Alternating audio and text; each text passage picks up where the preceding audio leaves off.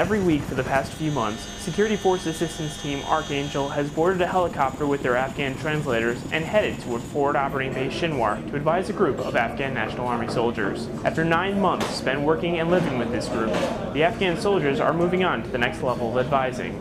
A ceremony has been arranged to commemorate this moment as both Afghan and American soldiers come together to honor their joint accomplishments. When you work with someone for so long, you develop a good relationship with them, and the end of the deployment is a very joyous occasion for any soldier. But seeing the growth that these guys have made, and knowing that they're set up for success and that they're on the right track to victory is the greatest feeling in the world. Marine Corporal Joshua DeFour, Nangarhar Province, Afghanistan.